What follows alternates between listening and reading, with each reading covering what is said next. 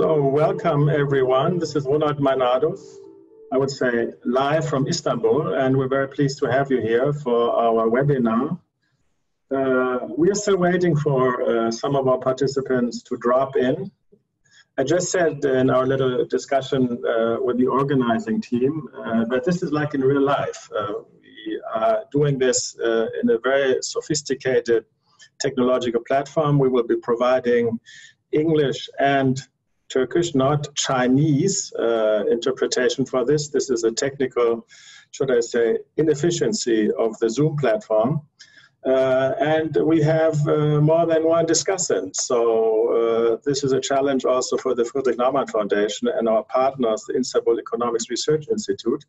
And we're very pleased, ladies and gentlemen, that you are joining us on this beautiful afternoon in Istanbul and beyond. I will now proceed and welcome you very heartfully to this educational program about public opinion on privacy and personal liberties in times of COVID-19. These are very special times indeed. In normal times, we would not be doing this via the internet, but in real time.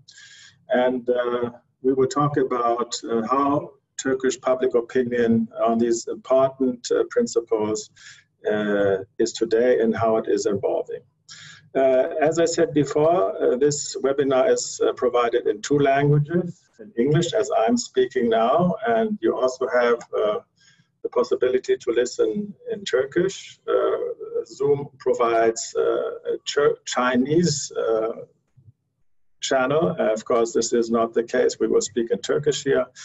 It is debatable why they're using Chinese. There might be many theories about this, but it's Turkish, and it's great that we can provide this service to you. This being a seminar, an education program, we will try to have as much interaction and discussion as possible with some dedicated panelists who are prepared for this session. And you, ladies and gentlemen who are participating, have the chance to join the debate by using the Q&A and the chat channels, which is provided by Zoom. And I can promise that we will do what we can to consider your commentary, but also to answer your questions.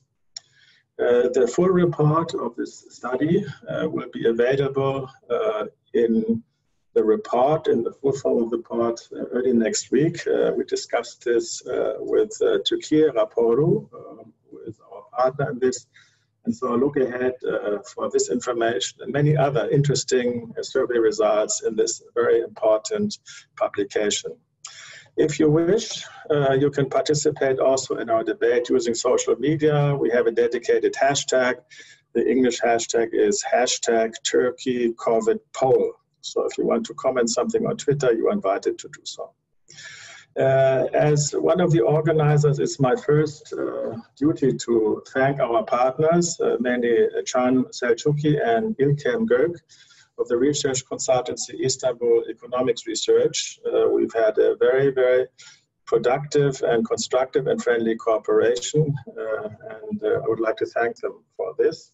I would also like to thank our panelists, Professor Bican Sahin from the Hacettepe University, who many of the liberal participants, dedicated liberal participants, will also know from his prominent role in the Freedom Research Association, an outstanding liberal think tank here in Turkey, and Özgehan Senyuva from the Middle East Technical Universities. These 2 gentlemen will join us later in the program.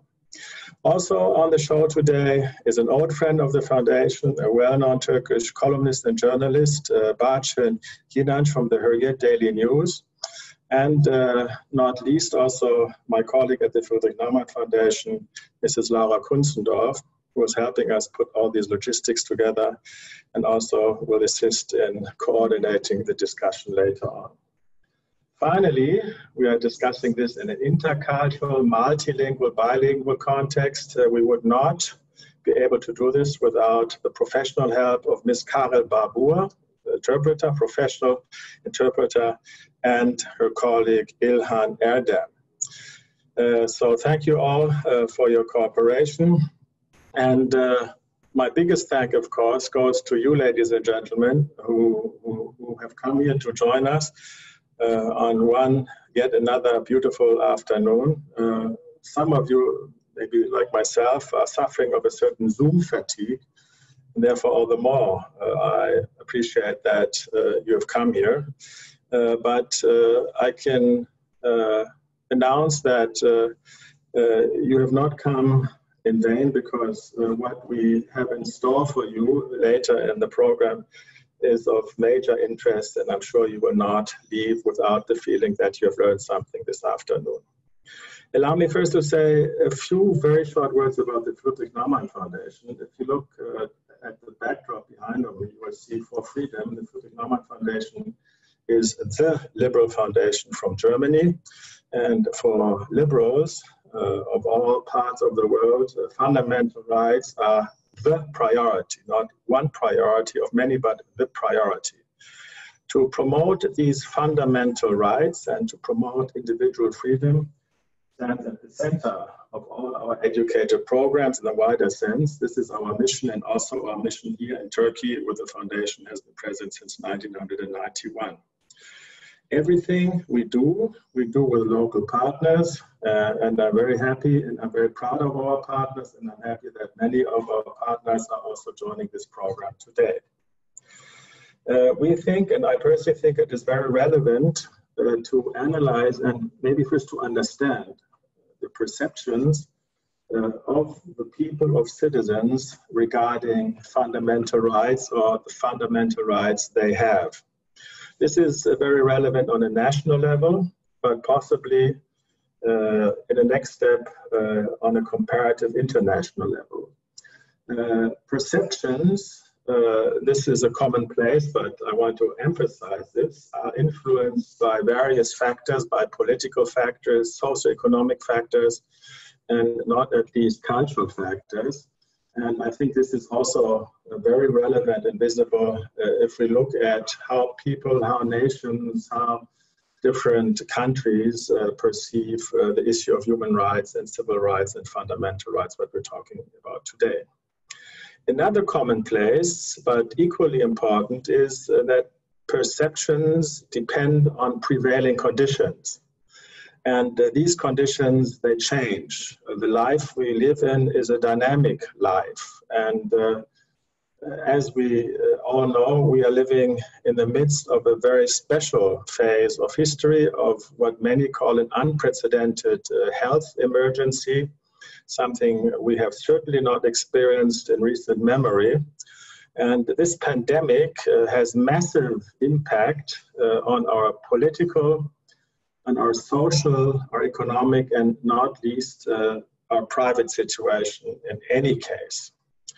And at the same time, and we're now coming to the topic of our session today, we are witnessing unprecedented restrictions and interferences regarding our freedoms, including the right to privacy and other fundamental rights. And this has led to many situations which are highly illiberal, are highly problematic from a liberal perspective, to censorship and to surveillance by government authorities.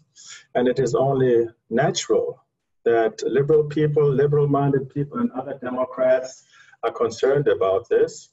And while there is a broad agreement that these restrictions due to the health situation, due to the health emergency, to our freedoms are needed, at the same time, and this is my last point, at the same time it must be clear that all these restrictions must be temporary. They must stop after the health situation is getting better.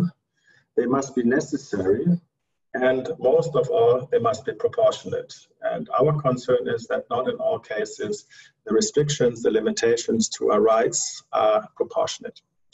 These are my short notes at the beginning, and I'm now very, very pleased to hand the floor to Can Selcuki, who's been a great partner in this program. Please, Can. Thank you, Dr. Meinardus. Good afternoon, everyone. Great to be here, and I see that we have almost 50 participants, so it's very nice to have a good crowd here to join our conversation. In the beginning, I would like to thank the Friedrich Naumann Foundation for their support that they have provided to our research. Let me say a few words perhaps about who we are and what we are trying to do. Istanbul Economics Research is a Istanbul-based public opinion and market research company. As a product, a while ago, we have developed TürkiyeRaporu.com in an attempt to democratize public opinion data. So every month, we do 2 Turkey-wide surveys and publish the results on our website for free for the consumption of the wider population. And when we have the opportunity, such as these ones, we do particular projects to shed light on some, social, economic, and political issues. And I would also like to thank the team on the foundation side. It has been a very smooth collaboration, I can happily say, and hopefully you will like the outcome. I think this research, as Dr. Meinardus has mentioned, comes very timely, particularly because the liberal values, the liberal order in the general sense, has been under attack for some time now, particularly with the rise of populist leaders across the globe. And in this backdrop, we have entered an unprecedented phase defined by the pandemic, and the worries and the concerns that have elevated during this time of pandemic have actually led to more worrying outcomes vis-a-vis the deterioration of liberal rights. In general, economic worries have been heightened. Public personal safety, both from a security perspective and from a health perspective, concerns have been heightened.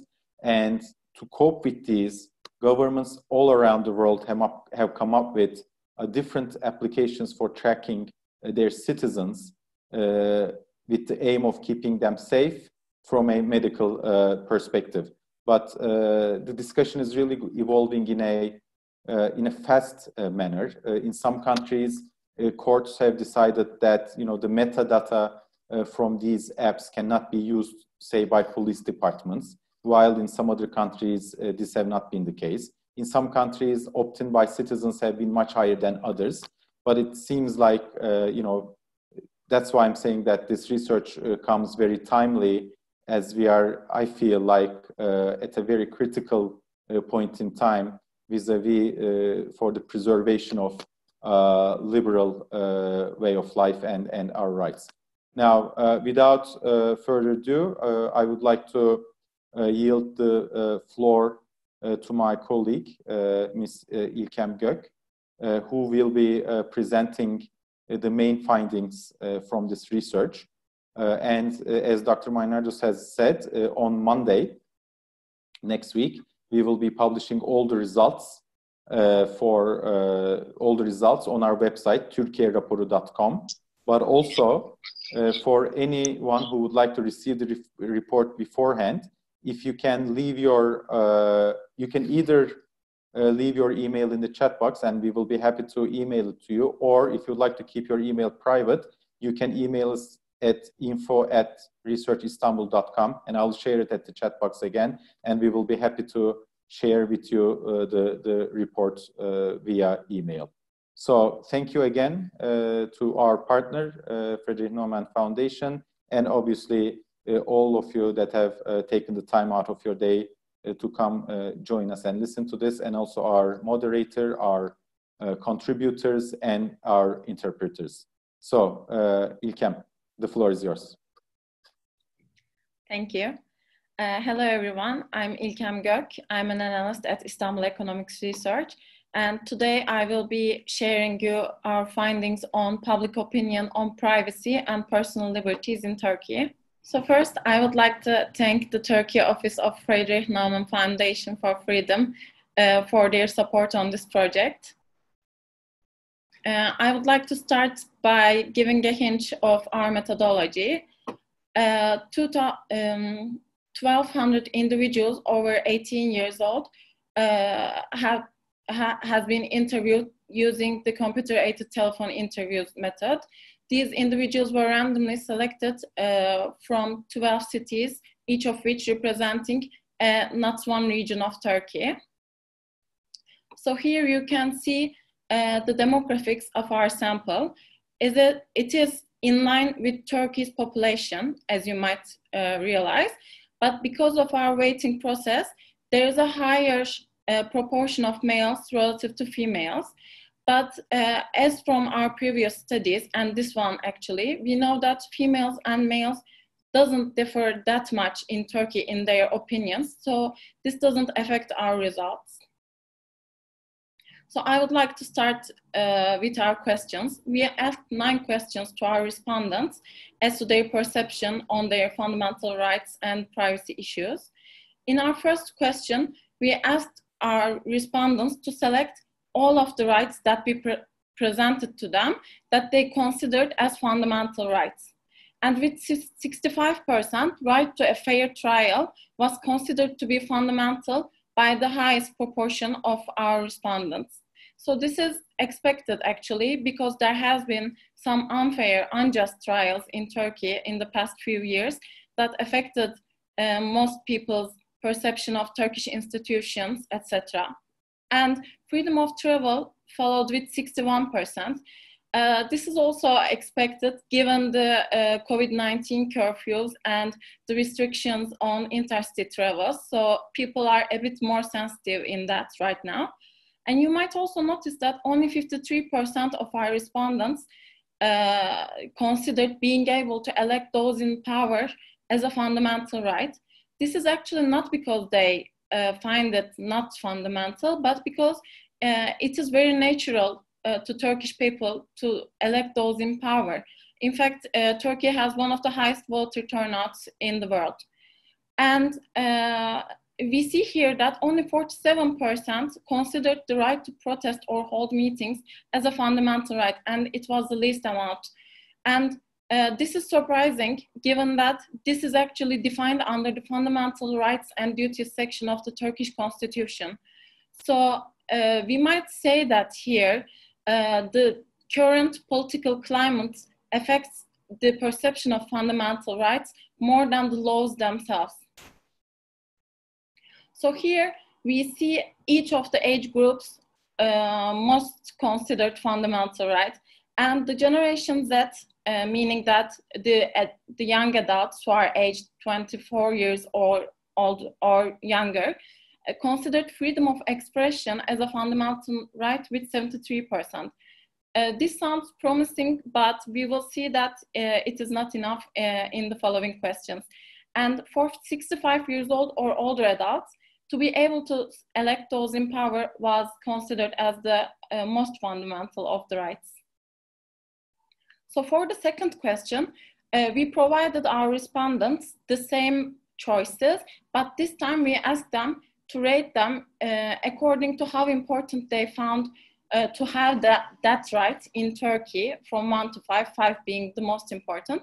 And with 4.11 points, freedom to move and travel was considered as the most important. This is again in line with the current curfews and the interstate travel restriction bans. But what is interesting here is that right to a fair trial received the least amount of points with 3.59 as opposed to the previous question.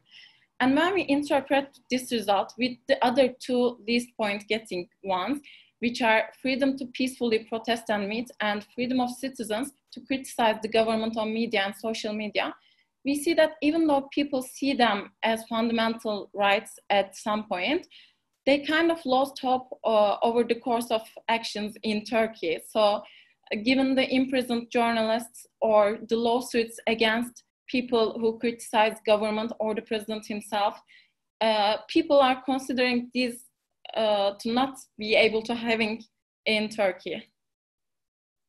So here again, we see the age distribution of the responses for this question. And for this question, actually there are similarities across the age groups, but we see that only in the 55 to 64 years old group, ability of opposition parties to operate without obstacles was considered as the most important to have in Turkey. But again, freedom to move and travel followed closely. What we should notice here is that even though freedom of expression for all was considered to be most important for the 18 to 24 years old, they are unaware of what it might entitle, what are included in the freedom of expression. Meaning that as to freedom of peaceful protest or criticism on government, or making news on criticizing government, this group was considering these as not important at all. So they find freedom of expression important, but as they grew up, they saw a certain kind of freedom of expression in Turkey. They are unable to cooperate these concepts with each other. And this is also an interesting result. We asked our respondents to what extent they would agree with the statement that the state could restrict their fundamental rights when it deems necessary, and over 40% of our respondents agreed to that statement, meaning that they were agreeing in restriction of their own rights, and only 23% was in disagreement. So this is a result showing the culture of Turkey that has been like this from the beginning of Turkish Republic, not for recent years, but states comes first and individuals comes after that. And we see that there are protests against the measurements taken by the governments due to COVID-19 all over the world. And there are no such thing in Turkey because state is considered as more important than the individuals here.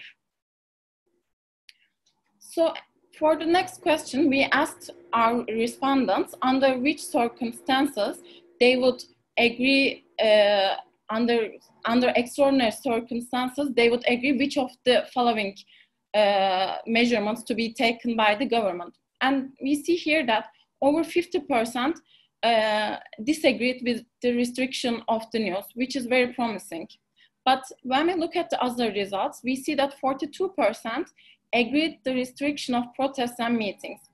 This is understandable given the coronavirus situation right now and the protests may leading to contagion of it.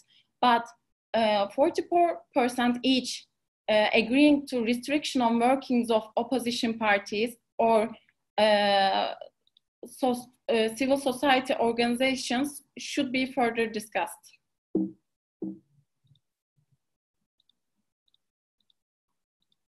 I'm sorry. Okay.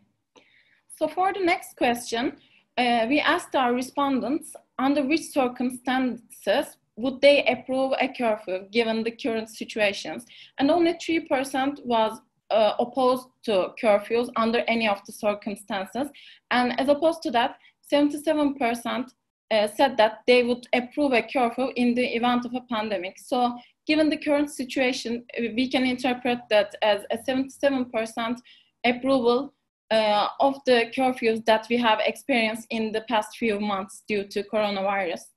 And we see here that close to 40% approval rate was given for the other choices: wartime, protests, post-terror attack, and suspicion of a terror attack.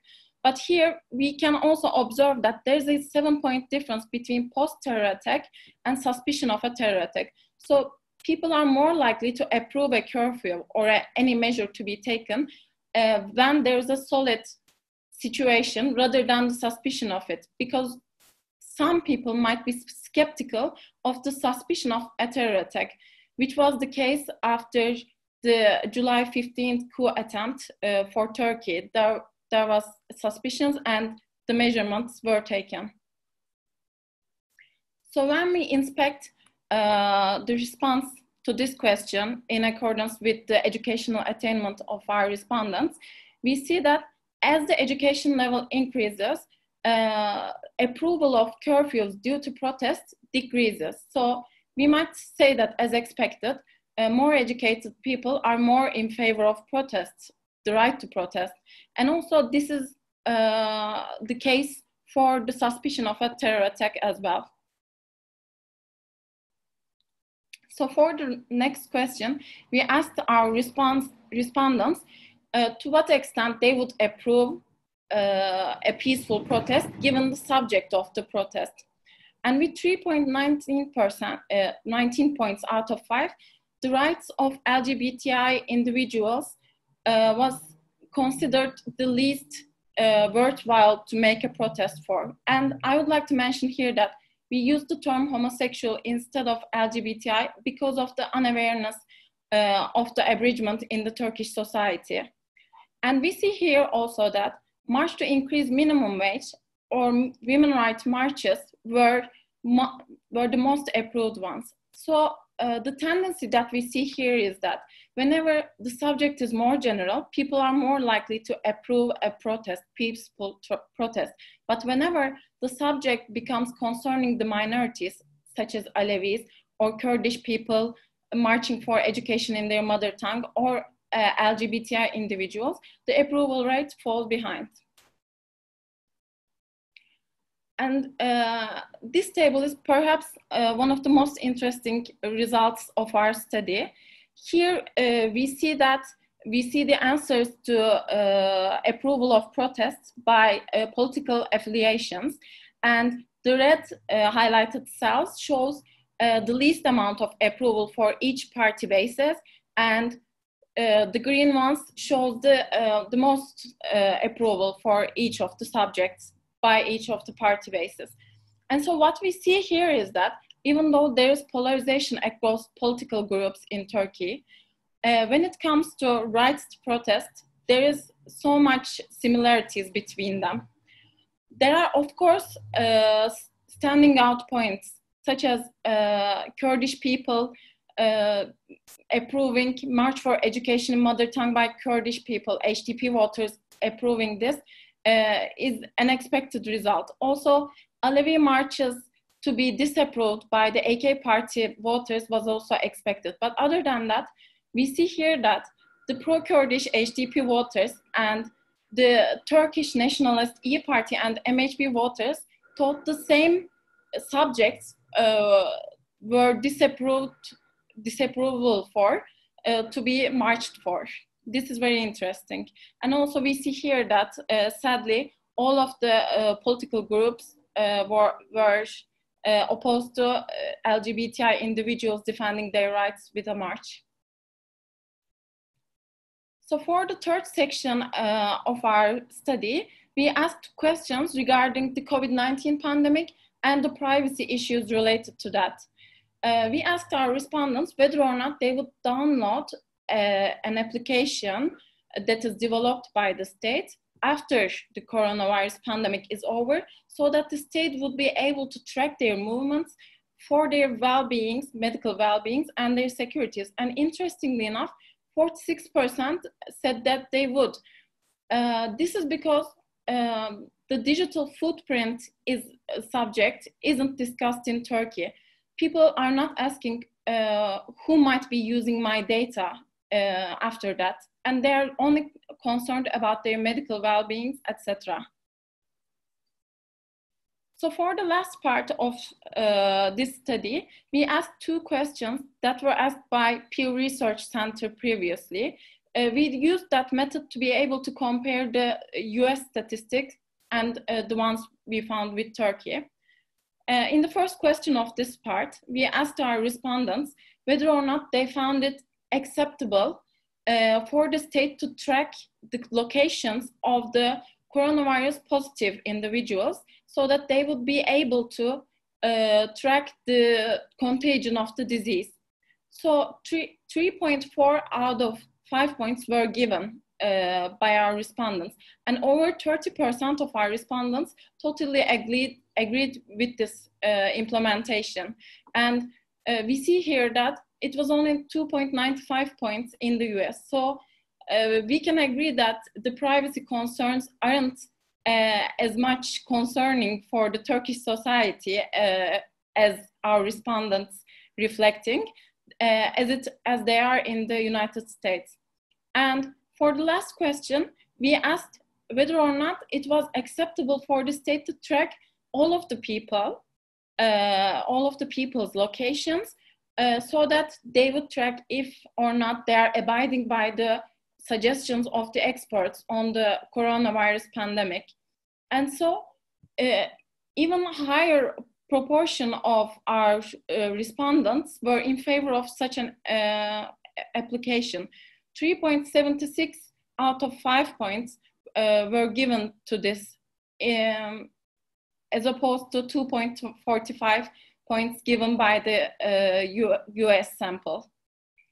So this is the end of our presentation. I would like to thank you all for listening, and I wish you all to have a nice day. Thank you, İlkem, for a wonderful presentation. It's becoming even more interesting after you've read the report, and I can only advise those who are interested in the topic to wait for having the figures in their hands and look at them very careful. But we will have now a panel which will be moderated by Barcin Yinanc. Those who are subscribers to the Hürriyet Daily News, leading English language publications in Turkey, of course, know her commentary, and she's a long-term friend of the Friedrich Naumann Foundation. We're very happy to have you, Barcin. And she has two prominent discussants on her side. And without further ado, Barcin, the floor is yours. And I would be happy if you could somehow, amongst our panelists, create something of a discussion. Please, go ahead, madam. Thank you very much, Dr. Meinardus, for this introduction. Let me also start by thanking the Friedrich Naumann Foundation for supporting this research, and for the Istanbul Economic Research for conducting it. Actually, I don't want to repeat whatever has been said, but I do believe that this has come at a very timely moment, as liberal democracies are facing yet another but unknown challenge. That's why I find it very valuable. And also thank you very much for İlkem Gök for helping us navigate through the numbers. And with our discussants, we will try to further navigate and make sense of these numbers. I have two panelists from Ankara. Under normal circumstances, they would have flown from Ankara and come to Istanbul and enjoy the city for at least a day. But I'm an old Ankaryot, so I'm not going to brag about Istanbul, don't worry. So it's my pleasure to introduce Professor Bican Sahin, whom I've known for some time now. He is a professor of political science in the Department of Political Science and Public Administration at Hacettepe University in Ankara. And he's the president of Freedom Research Association. He focuses on the relations between liberal democracy and Islam, the relationship between state and civil society in Turkey. So it's very relevant what he focuses in order for us to understand what this research have said. It is again my pleasure to also introduce you Özgehan Senyuva, not so much because we've known each other, our path has not crossed actually, but he teaches in the university and the very same department where I have graduated. So he is the associated professor at the International Relations Department in the Middle East Technical University in Ankara. He works extensively on youth, public opinion, Turkey-European relations, and he worked for more than 2 decades as a youth worker, trainer, and comes from learning mobility field. I find it extremely valuable, his presence, especially as he specializes on youth issues, because, you know, although Turkey has started to become an aging country, it still has a young population. Therefore, it's imperative to understand the youth in order to understand the trends in Turkey. I would like to start with Bican Sahin. One of the few positive inputs in the research for me was the 51% where they said they don't want no restriction under any circumstances for the news, but the rest of the inputs were pretty gloomy. I don't want to put any words in your mouth, so let's start with your comments in order to trigger a discussion. Bican Hocam. Thank you, Barcin, and thank you, Dr. Meinardus. And Can Bey, for this very relevant and successful research. Again, it is very striking that some of the results unfortunately came out once again not very promising. That is, especially with respect to the opposition rights, opposition freedoms. Now I cannot remember the exact figures and numbers, but with respect to presence of non-governmental organizations and opposition parties, and also protest rights. These are considered to be non-essential during the extraordinary times. And in fact, these are, I think, from a liberal perspective, these are the rights and these are the conditions to overcome the difficulties of extraordinary situations. We have a tendency in general in the world, but maybe in Turkey more particularly, that individual freedoms and public safety concerns are in conflict. Whenever there is a threat to public safety, to public health, the first victim that is sacrificed usually is individual rights. It is believed that if we limit individual freedoms, if we put non-governmental organizations under control, if we turn down the voice of opposition parties and protesters, the government will have a better chance of tackling with the threats. However, human experience shows us that individual liberty, in fact, is the biggest panacea, biggest instrument to fight back these kinds of threats. So it is unfortunate, but to some extent, it is expected. That is, given the so to speak, communitarian culture in Turkey, I would say that these are not very surprising. For now, this is it for me. Actually, let me just ask you a question, because you said this research shows that most of the Turks won't mind restriction over gatherings, etc., under extraordinary times. But, you know, civil society and opposition parties, the activities of the opposition parties and the activities of the civil society, and the right to gather, the right to protest, they are not that much cherished under normal circumstances as well, no? You know, even under normal circumstances, these are not seen as sacred. I want to echo one of the pollsters who says, for instance, when your child enters an employment, your parents don't ask you which trade union have you become member of. At least in my case, you know, when I started journalism, my parents didn't ask me which trade union. In fact, at that time, everybody had to leave the trade union in order to continue as a journalist. So I was going to ask, even in normal times, we have a problem with these fundamental issues, no?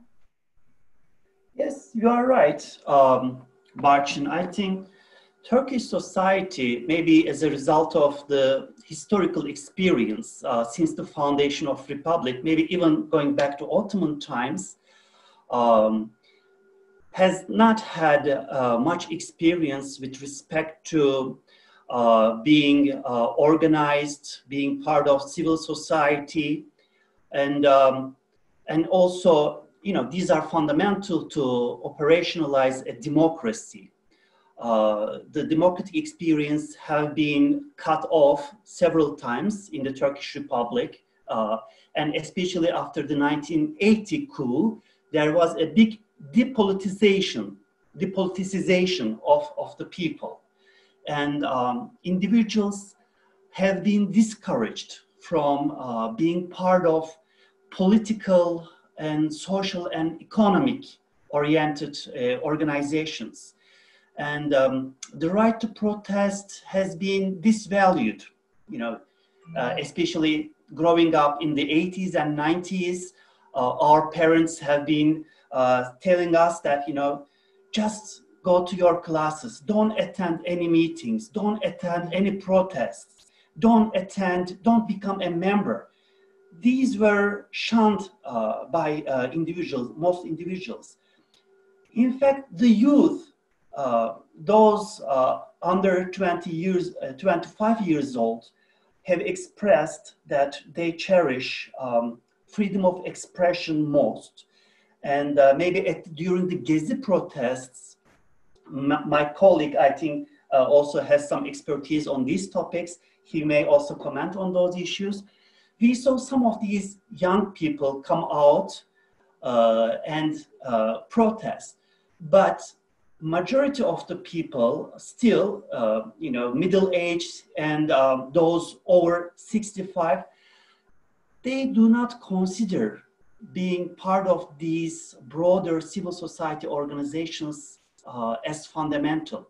And at the time of extraordinary situations, when during emergencies, people do not have any problems in sacrificing those. I mean, I agree with you in principle. That is, in Turkey, unfortunately,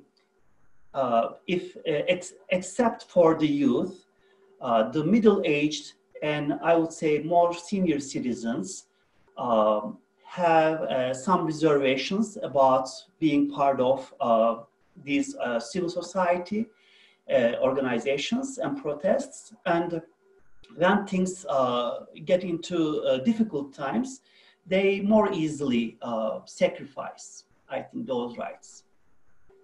Bican Hoca, thank you. Before going to Özgehan Senyuva, let me just remind you that you have the Q&A button down the screen where you can start little by little putting your questions, because in a few moments we will start taking the questions. So Özgehan Senyuva, if we can have you. Yes, thank you. Now, I wonder to what degree you have looked to this research from the lenses of the youth. We've started sort of discussion a little bit from the youth. Bican Hoca was talking about how after the 1980 coup, the generations were sort of asked to be apolitical. Is it also the case for the new generations? And if you have other comments about the research, let's hear you out. Well, thanks, and thanks for starting from the youth. Those are the last part of my notes, but I'll start with that. And I thank the organizers and Türkiye Raporu for preparing this extremely important and very timely report, because I have a feeling we will be talking a lot more about these issues. And the debate already started at a global level. And there has been some very interesting contributions from different countries and different contexts. And I'm very glad we are having this debate in Turkey now. Regarding youth, I can raise two issues. One is, yes, the report clearly indicates that the younger generations in Turkey are different from their elders, and they have a different perspective. And second, I would say is, this is not very surprising. It is rather confirming what we have been seeing at European level. Let me elaborate on that. I have two books now. The advantage of doing this from home, I can go to my library and reach for books. And one is this, Harry Potter. And this has been rather effective. Mrs. Rowling is the first author to become billionaire. And she wrote and affected a huge amount of generation of young people. But Harry Potter generation is over. So already it's old. What do I mean? Harry Potter is a male And he comes from a pure family. Both parents are wizards. I'm not going to give spoilers. I think most of our audience have heard or read about it or watched the movies. But he's a male privileged person, which is in a difficult situation temporarily. But his parents are pure blood. They are magicians. And an elder wise teacher, Dumbledore, comes and saves him. So he's passive, he's waiting to be rescued. Yeah? And he's given the whole world, and the 7 books and all movies is about, we're watching him growing up through pain, through loss, but he learns to stand up against the oppressive evil over the 7 books. Yeah? But this is over, because now this is the generation. Hunger Games. Katniss Everdeen is an orphan. It's a she. And she comes from a working family. Father is a miner and died in a mining accident in an oppressive state regime. Yeah, it's not magicians, it's dystopic, the Hunger Games. And she's a rebel, she breaks the laws, she's hunting although it's forbidden, but she doesn't do it to save the world, she does it to feed her family.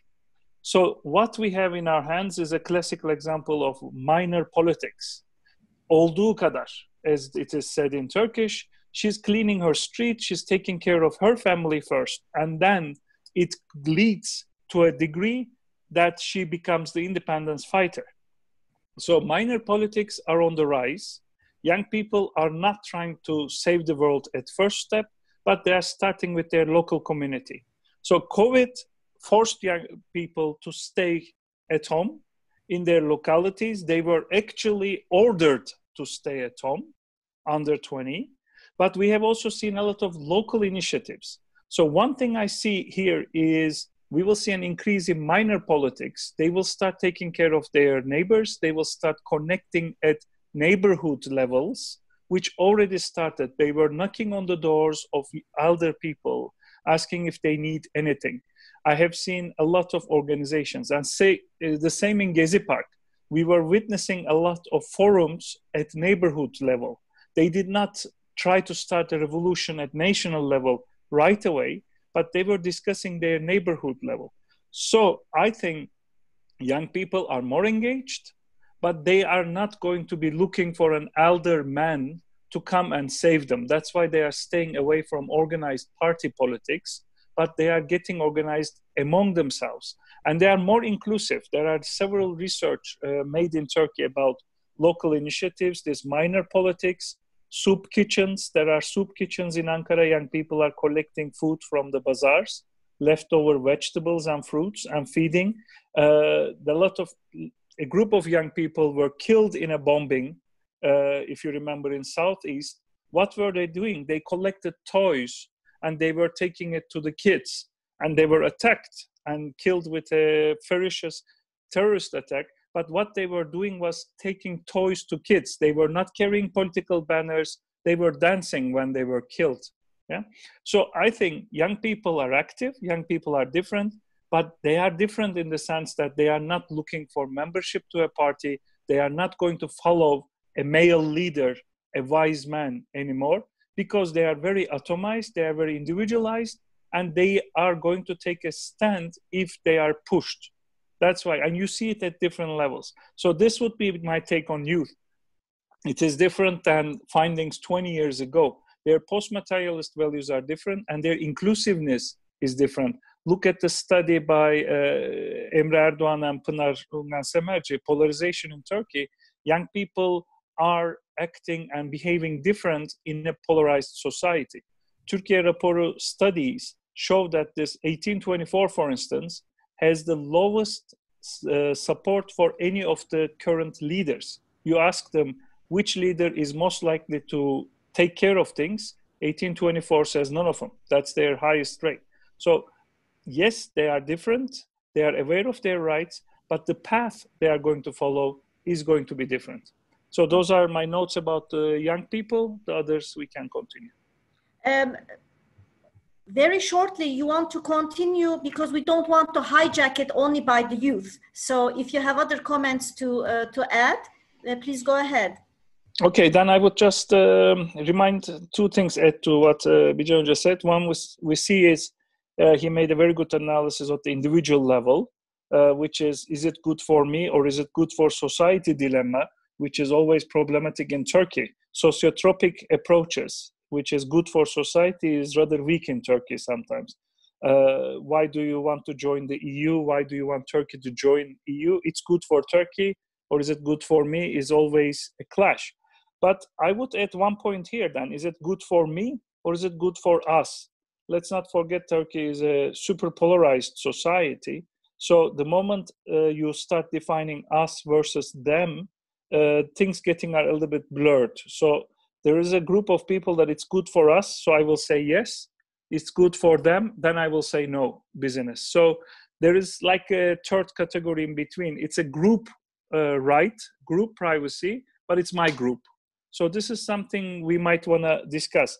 The same things happen. If my party does it, it's good. My youth branch does it, it's good. If their youth branch organizes a festival, no, it's not good. That's one thing. And one thing I would say is this biosecurity, biopolitics. So I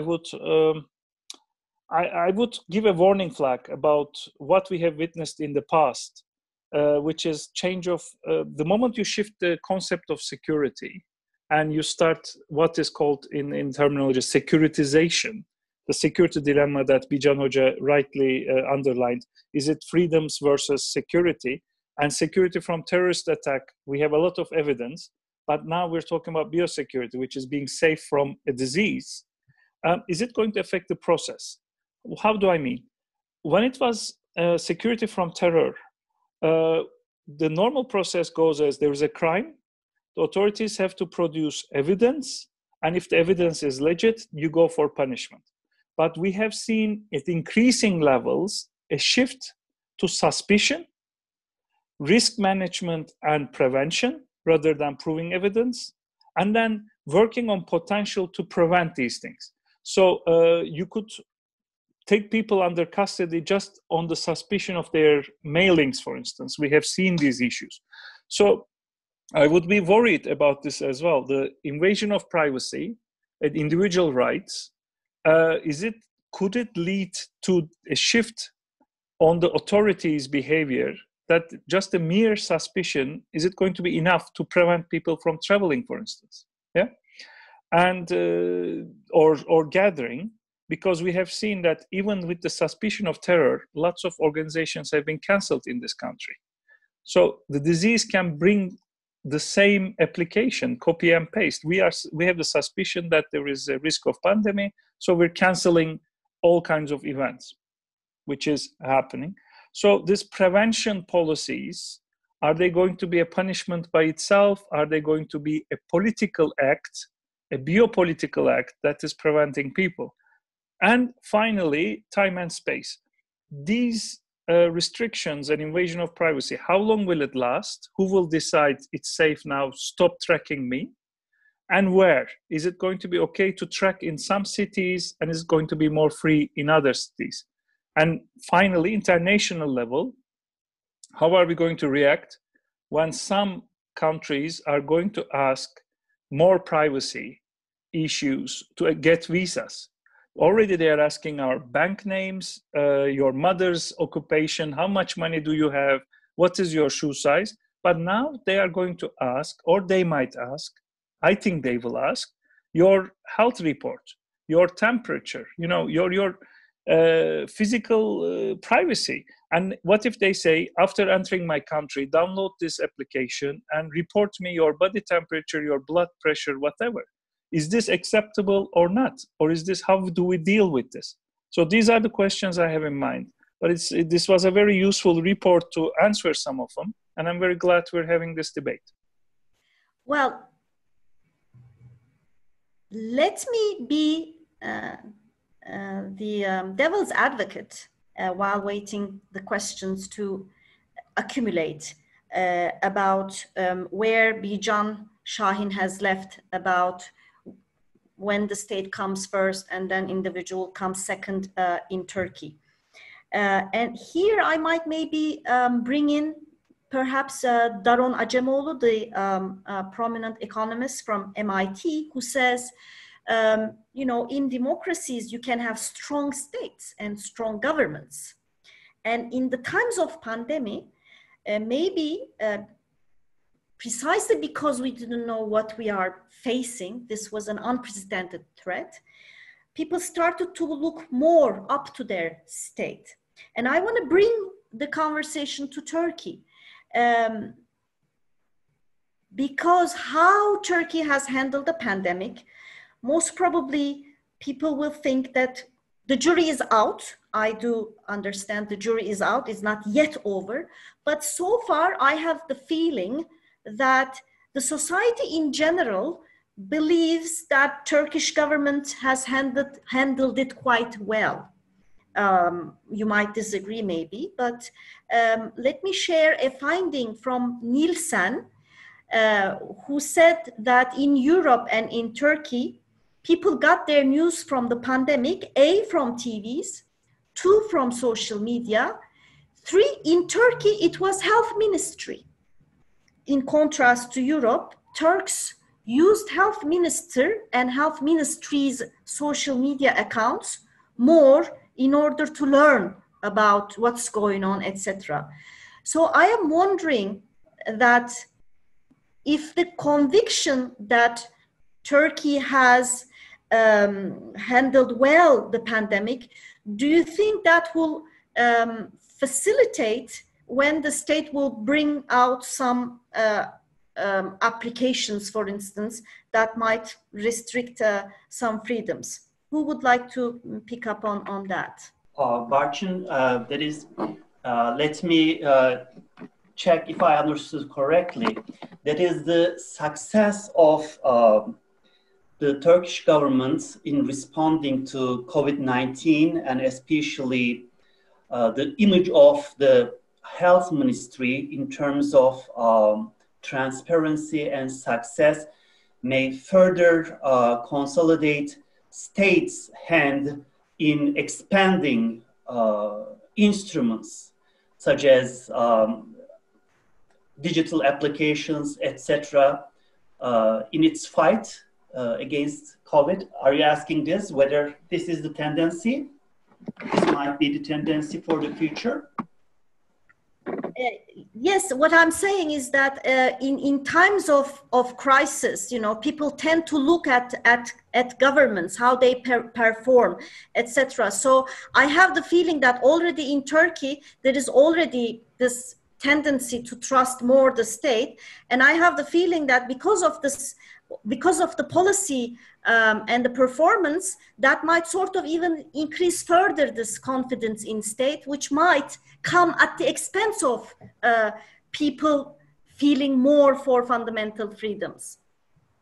Yeah, I understand. I believe there is such a threat, but anyone who wants to jump in, Can Selcuki or İlkem Gök, please feel free to jump in.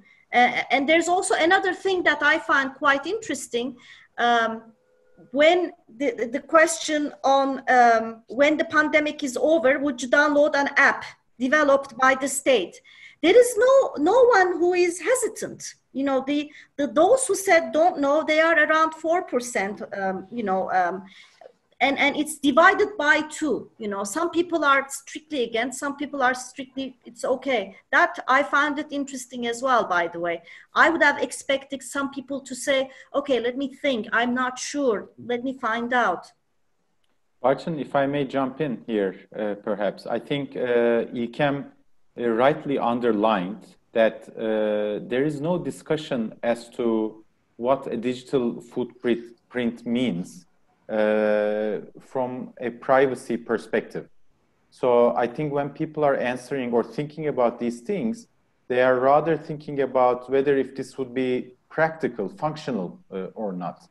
For example, the app that Ministry of Health developed during the pandemic wasn't really a good one.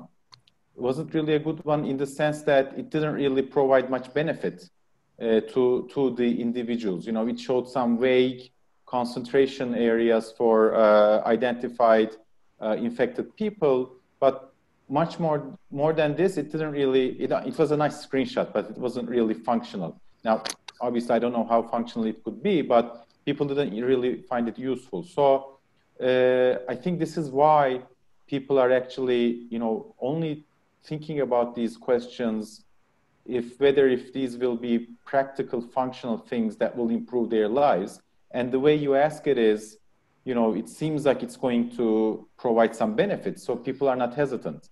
But for example, perhaps in future study, we should ask, if there was such an app, would you be okay with sharing your data from this app with the police or with the intelligence, let's say? Now there, if you sort of force people to start thinking about the other side of the issue, then I believe people will opt out of it more.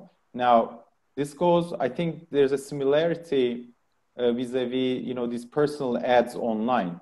Very few Turkish people actually have problems with targeted advertising.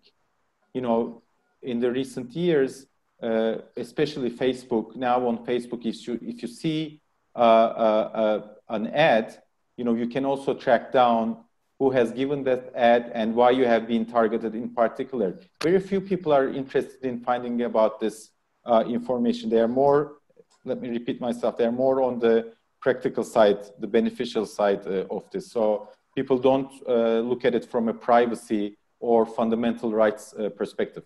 Mm-hmm. You don't, correct me if I'm wrong, you don't have a breakup of age. So I would like to ask Özgehan Senyuva about how he would speculate on youth approach to facing these threats in the digital world.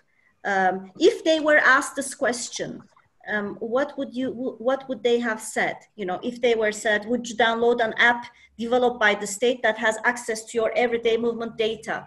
I'm wondering what the youth would say, because they're supposed to be more familiar with the digital world and most probably with the threats and opportunities that it involves.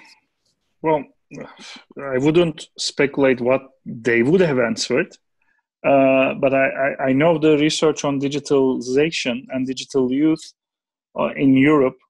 There are two categories of people. One is they are already digital native. They are already born into it, so they don't bother. They are already using all these technologies, so it's just one more app in their phone, so they wouldn't care less.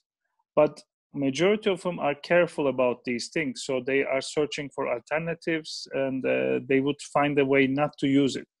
Keep in mind that they start using applications, Facebook, email at much younger ages. So they already have a pile of digital footprint behind them. So they just don't want to add more into it. But can you really avoid it is another question they will ask, because if your phone, as long as it keeps sending and receiving signals, you will be tracked, even if you don't download the app. And there were cases where, in Israel, for instance, there was the case that for health purposes, the Secret Service was given the right to track and share this information. I have shared an article for everybody with examples around the world. I send it through the chat in Panorama.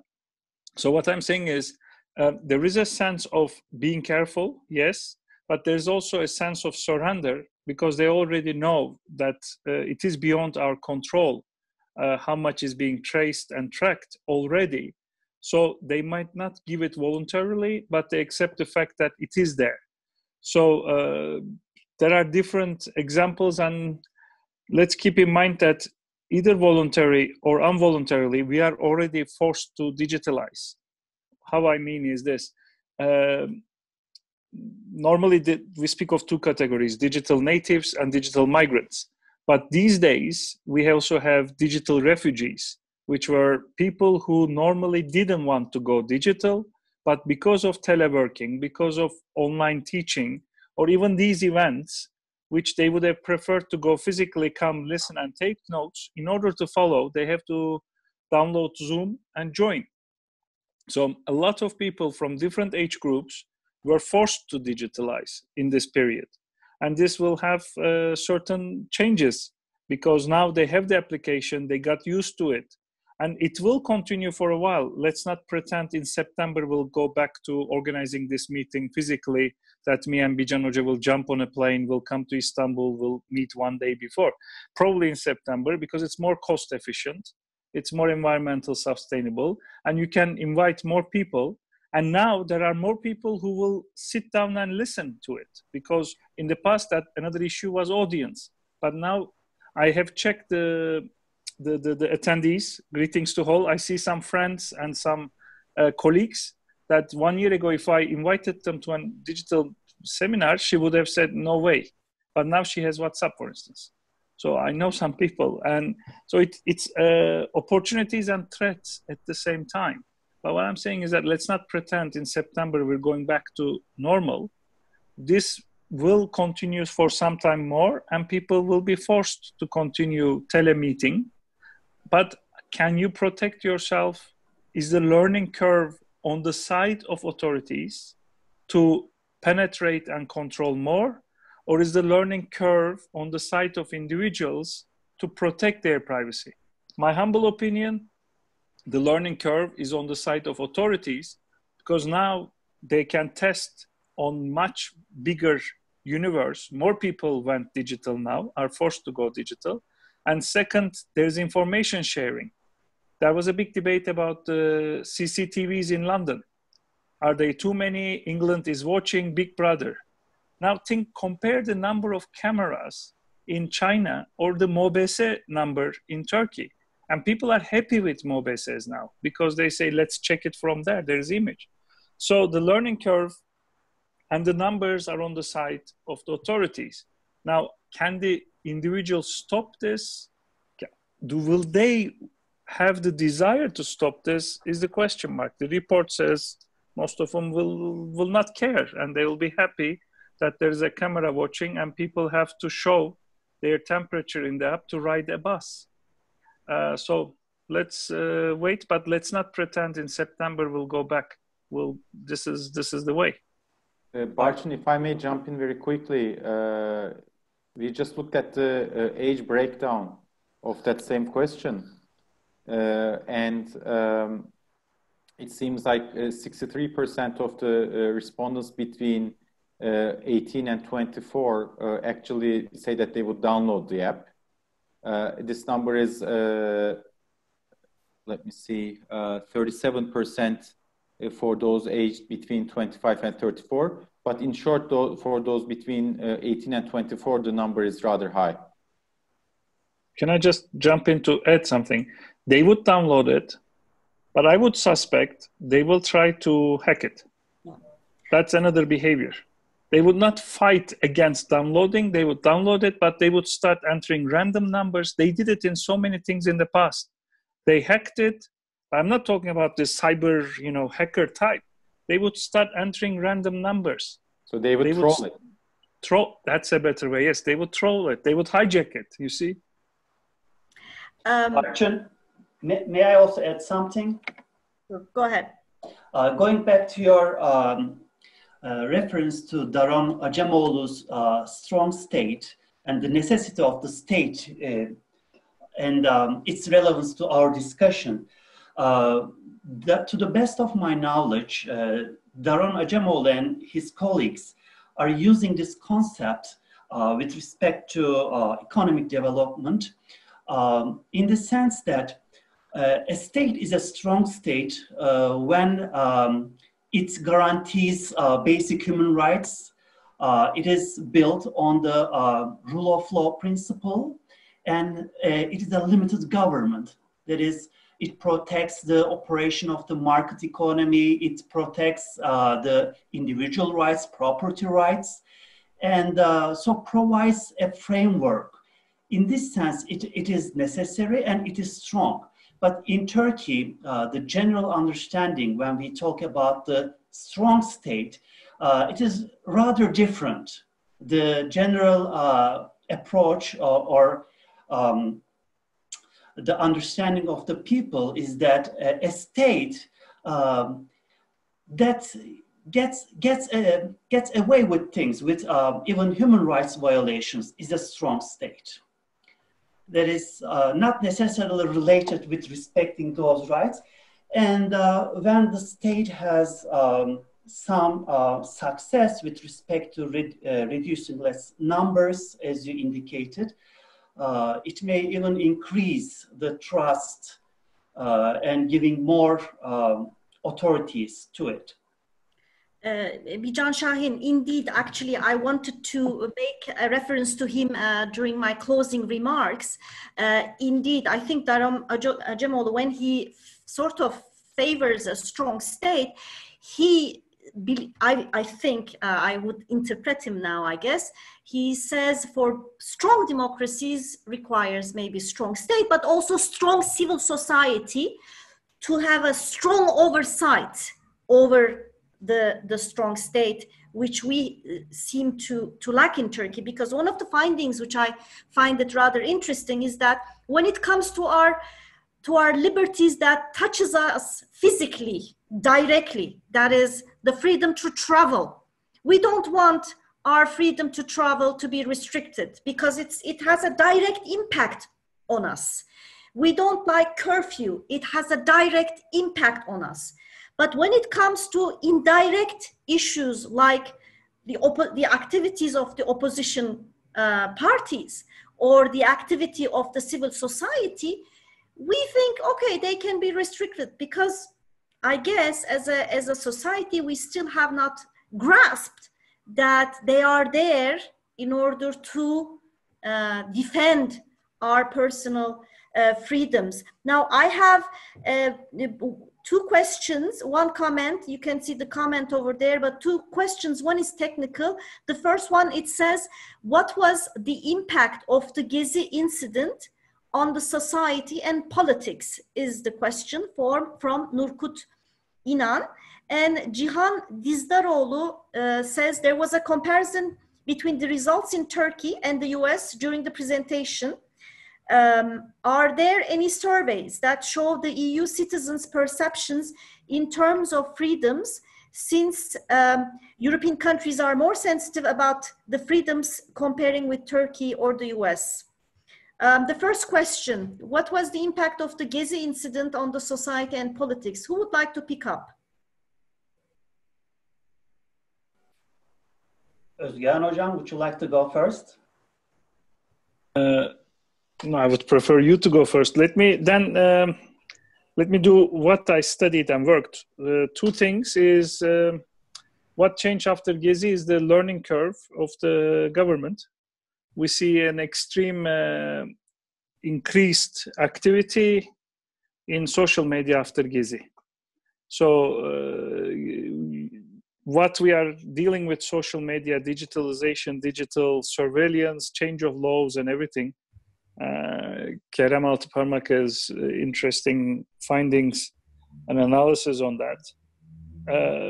Is that Gezi changed the relation with news consumption, news production, and community societal communication. And since Gezi, what we are witnessing is an increased attempts of either controlling, but controlling or oppressing is outdated. So what we're seeing, if you look at the international reports, is manipulation and hijacking of social media. So it is not to shut down Ekşi Sözlük, for instance, but it is to dominate the discussion Ekşi Sözlük, and the same in Twitter. So this is one thing I would put, but also I would say since Gezi and the Penguin crisis, the non-Turkey watchers, if they want to know what is the Penguin and relation with news, is you can see, but we also see different segments of society completely losing trust to traditional mainstream media and alternative consumption versus some groups watching only mainstream media. So it also polarized news consumption and communication. This is my 2 cents on the issue. There are a lot more, but this is just what I wanted to drop. Yeah, one thing that I would like to share is that I think the perception of the youth, especially younger generations, with respect to making an impact via protests and via activism in the civil society has increased since Gezi movement. I think individuals, especially the young individuals, younger generations who took part and who observed what happened during Gezi protests has, I think, more confidence and hope, I think, in making a difference through activism. And rather than, as already Özgehan Hoca indicated, not through maybe traditional ways of becoming a member to political parties or other things, but through being active on social media, through being active in the civil society, and if necessary, taking part in activism and taking to the streets.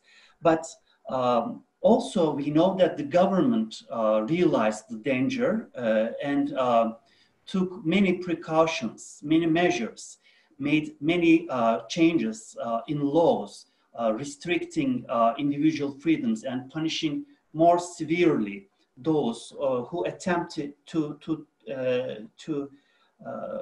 protest. However, I think that despite this restrictions on the part of the government, the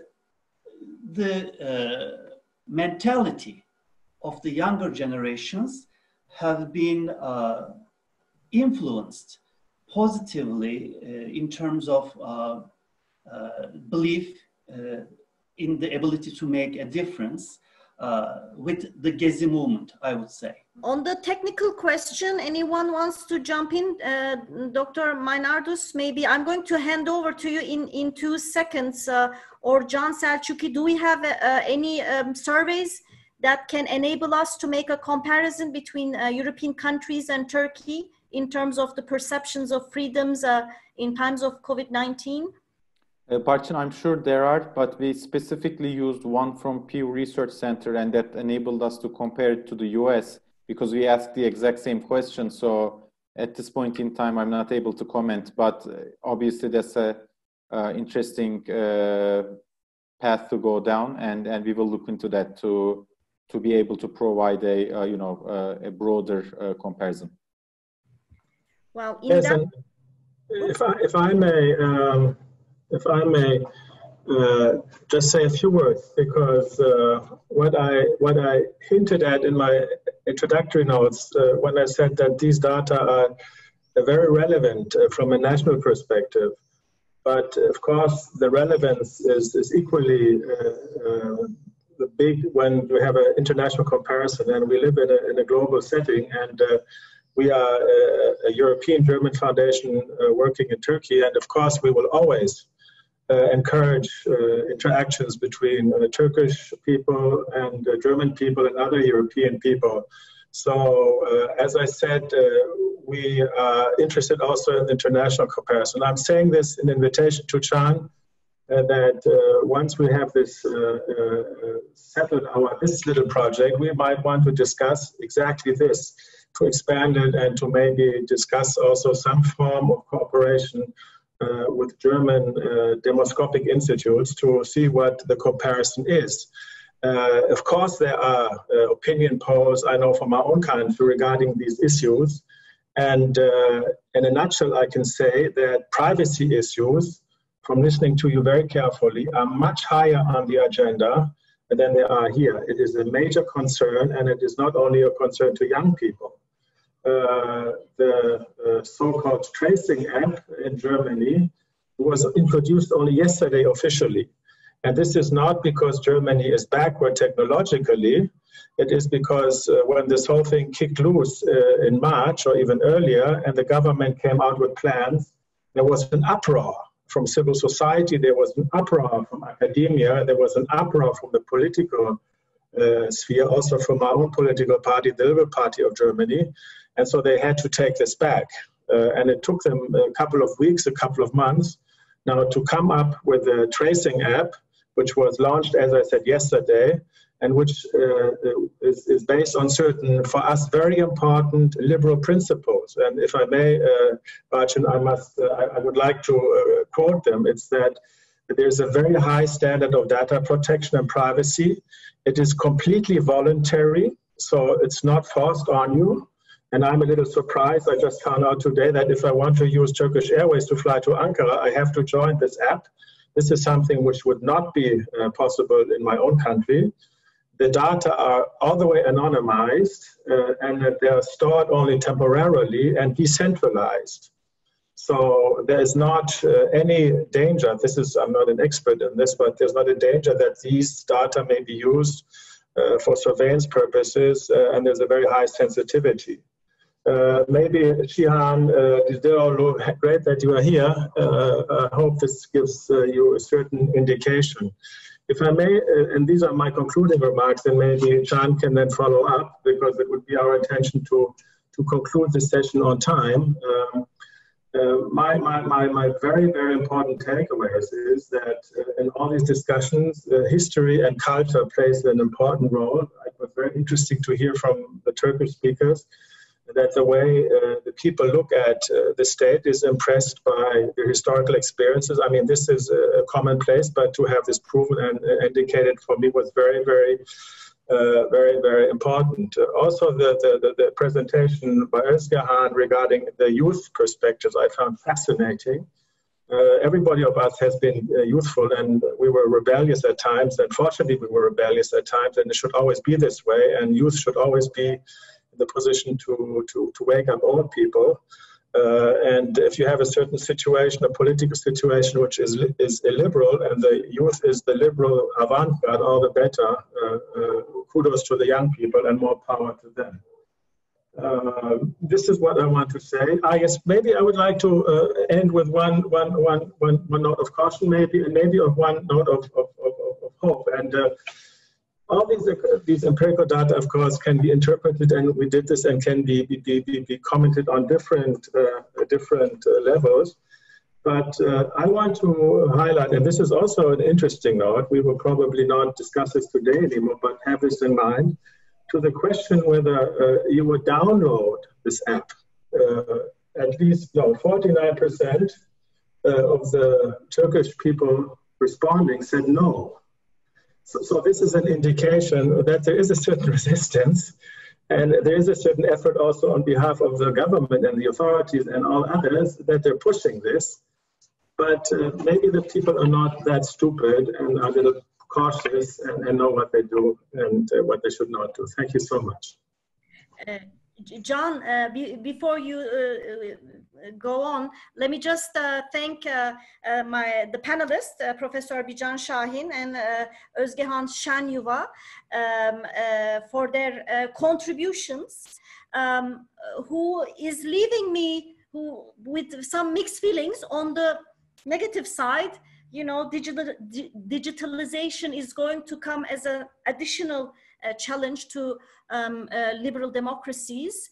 We cannot probably avoid that, since the learning curve, as Özgehan Senyuva has said, is right now favoring the state. But on the positive side, it is good to hear that maybe the youth could be the panacea to that upcoming threat, since they are better equipped perhaps than us in circumventing this challenge in the digital world. And it was good to hear that they are not that apolitical, that they are being organized, at least on local levels.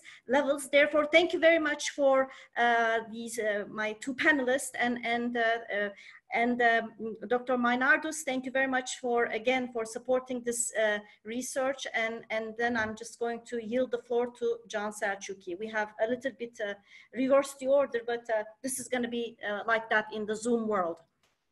Thank you, Barcin. Thank you to the panelists. Okay, so let me perhaps finish on a more positive note. I think the initial findings of this research tells us that there is much more than to Turkish society vis-a-vis the liberal value than meets the eye. because when you look at the data, the underpinnings of the data, there are much more similarities between what would otherwise be considered as a highly polarized society. So, and one last positive remark perhaps is that I think the Turkish society is definitely a couple of steps ahead of politicians, which are rather stuck in rather shallow political bickering for the better of the past decade. So on that positive note, I think I would like to again thank Friedrich Naumann Foundation for their support to both financially, obviously, but also in helping us improve our approach and also providing very valuable contribution to our content as well. I would like to thank İlkem for her brilliant presentation, Barcin for the moderation, and our panelists for their very valuable contribution. Now I feel like I have to read Harry Potter. Growing up, I was a Lord of the Rings kid. I was strictly against, yes, that as well, Özgehan Hocam.